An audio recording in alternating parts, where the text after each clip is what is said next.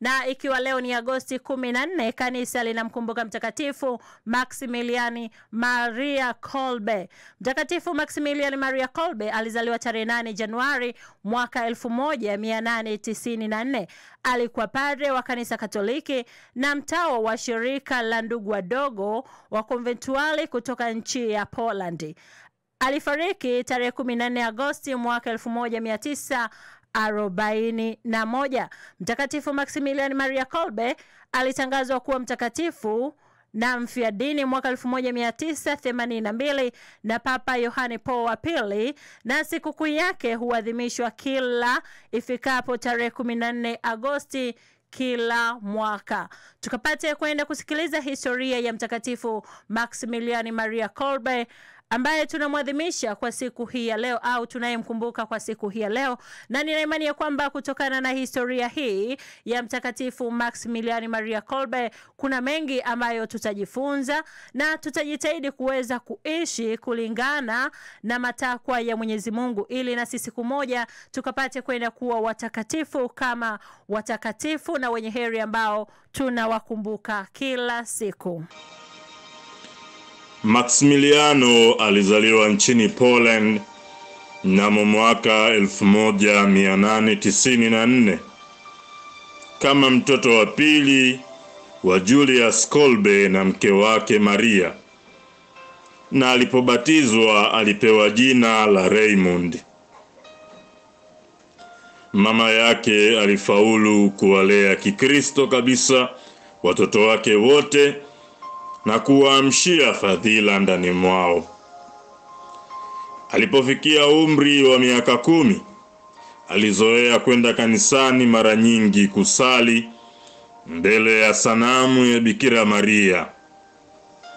Siku moja, jambo fulani lilitokea ambalo alimshirikisha mama yake tu. Naye alimwambia mama yake kwa maneno haya: "Mama, siku ile uliponigombeza, nilienda kusali sana kwa Mama Maria. Nikamuuliza aniambie nitakuwaje baadaye. Ndipo Maria aliponitokea akiwa na mataji mawili mkononi mwake. Moja lilikuwa jeupe na jingine lilikuwa jekundu. Aliniangalia kwa macho ya upendo, akaniuliza kama ningetaka kuyapata hayo mataji. Lile jeupe linamaanisha ya kwamba nitauzingatia kabisa usafi wa moyo, na lile jekundu maana yake ni kwamba nitakufa kama mfiadini." Nikamjibu Mama Maria ya kwamba nayapenda yote mawili. Akaniangalia tena kwa upendo sana, alafu akatoweka. Ndipo mama nilipoamua kuwa mwema zaidi na zaidi. Ndivyo alivyojieleza wakati ule. Akiwa na umri wa miaka 16, Maximiliano alijiunga na utawa wa Mtakatifu Francisco. Akaanza kuitwa jina lake Maximiliano. Alitumwa Roma nchini Italia kwa ajili ya masomo ya falsafa na teolojia. Akapadrishwa huko mwaka 1918. Akarudi Poland ambako alianza kufundisha historia ya kanisa. Kiafya alikuwa mtu dhaifu sana. Alisumbuliwa hasa na kifua kikuu, kiasi kwamba alilazwa mara kwa mara.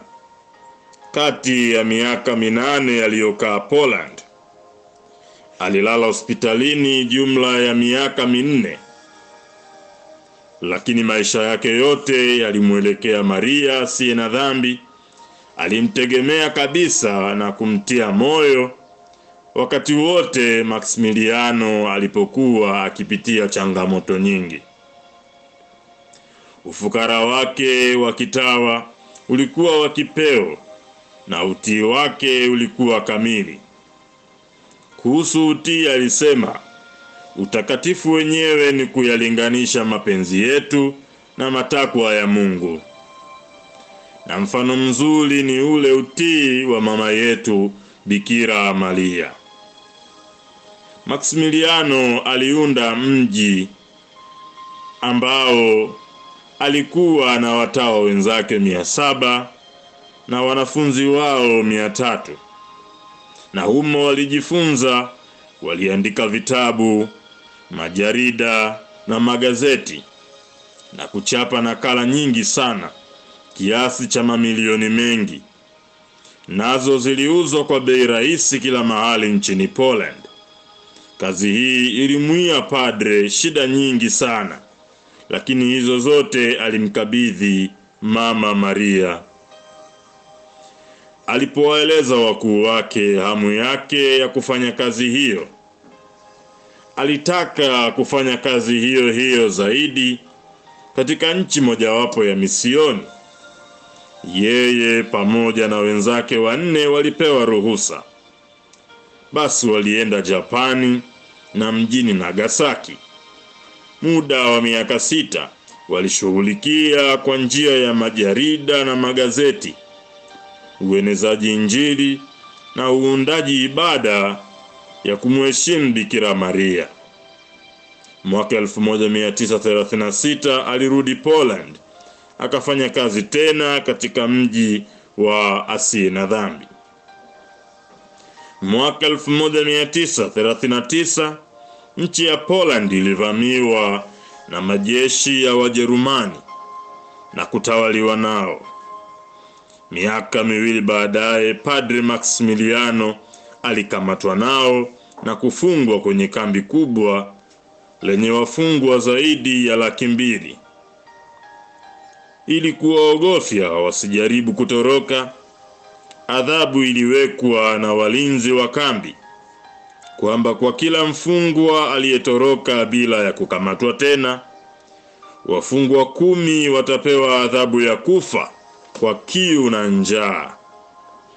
Basi siku moja, mwezi Julai mwaka 1941, mfungwa mmoja alitoroka, wala hakukamatwa baadaye. Hivyo wafungwa 10 walichaguliwa wapewe adhabu kuu. Lakini mmoja wao akaangua kilio, akatoa machozi mengi na kumlilia kwa sauti kubwa mke na watoto wake. Kwa ghafla Padre Maximiliano alijisogeza, akaomba kushika nafasi yake, kwa kuwa alivyosema yeye, mimi ni padre Mkatoliki, nami nimeanza kuzeeka, na mtu huyu ana mke na watoto. Kamanda akamruhusu afanye hivyo, kwa vile alikuwa akiwachukia mapadre. Basi Padre Maximiliano na wenzake 9 walifungiwa ndani ya chumba cha chuma, wakiwa uchi kabisa na bila ya kupewa chakula wala kinywaji chochote.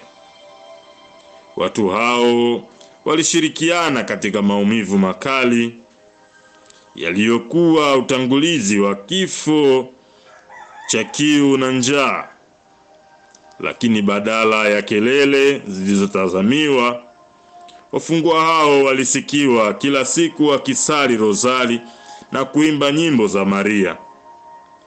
Baada ya majuma 2, 4 walikuwa wanaishi bado, Padre Maximiliano akiwa mmoja wao.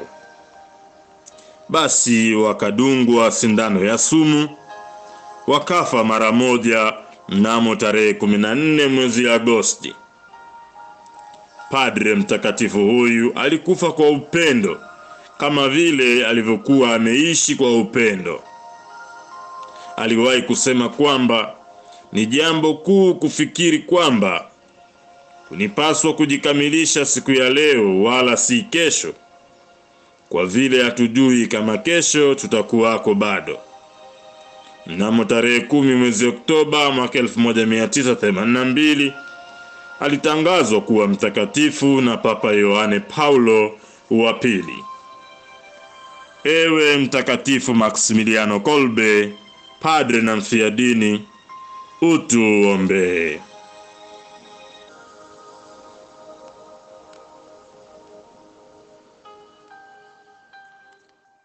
Hiyo ndiyo historia ya Mtakatifu Maximilian Maria Kolbe, ambaye ni padre na mfiadini. Nina imani kutokana na historia ya mtakatifu huyu ambaye tunamkumbuka kwa siku hii ya leo, yapo mengi ambayo utakuwa umeyapata, na vile vile tutajitahidi kuishi Ukristo wetu kwa sababu tumeisikia historia hii vizuri na kwa mapana zaidi, na tutambue kwamba katika kuishi ulimwenguni humu, tutambue kwamba Mwenyezi Mungu anataka tuishi yale maisha ya kumpendeza na sio yale maisha ya kuweza kumchukiza Mwenyezi Mungu. Hivyo siku zote tuendelee kumwomba Mwenyezi Mungu ili tupate kuishi Ukristo wetu na tuweze kuwa waaminifu kama Wakristo wa Katoliki tunaompenda Mwenyezi Mungu. Niendelee kukushukuru wewe mtazamaji na msikilizaji wetu wa Imba Nasi Radio kwa kuendelea kuitegea sikio Imba Nasi Radio. Mimi ni Regina Say, Imba Nasi tusali na tuimbe kwa pamoja.